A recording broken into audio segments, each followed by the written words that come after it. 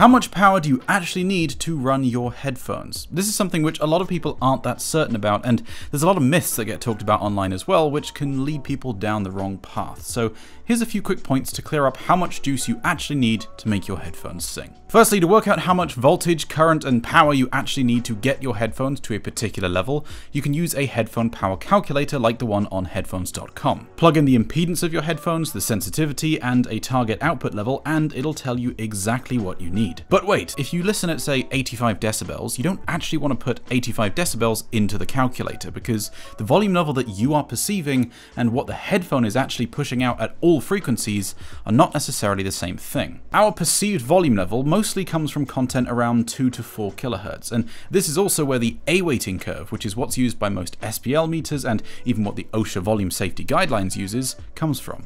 But if you take a quick look at the level versus frequency of almost any song, you'll see that bass content can be 20 to maybe even 30 decibels louder than the stuff at higher frequencies. So with a headphone power calculator, if you listen at say 85 dB A-weighted, you don't just want to put 85 dB into the calculator, since that only tells you what you need to get the headphone loud, but not what you need to avoid the bass content, which is higher in amplitude from clipping. Instead, you want to add an extra 20, maybe even 25, or if you use a lot of bass EQ or listen to really bassy music, maybe even 30 dB of extra headroom. So if you use the calculator and get a needed figure of say 3 watts, a 6 watt headphone amplifier is guaranteed to be great, right?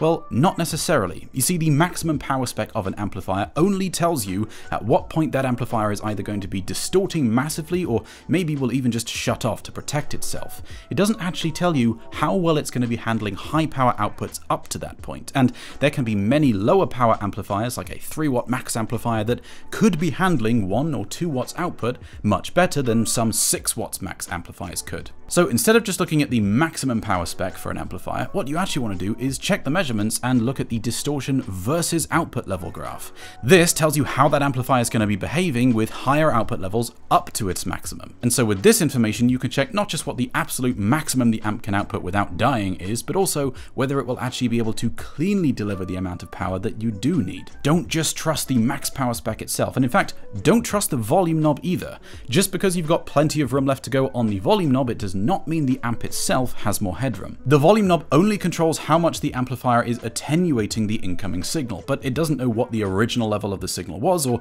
what the maximum output of that amplifier is. And there are plenty of amplifiers where if you turn it up past 1 or 2 o'clock on the volume knob, it will start clipping or just outright shut off to protect itself. I can open my mouth wider, but it doesn't necessarily mean that I can scream louder if my amplifier or my lungs are the limiting factor.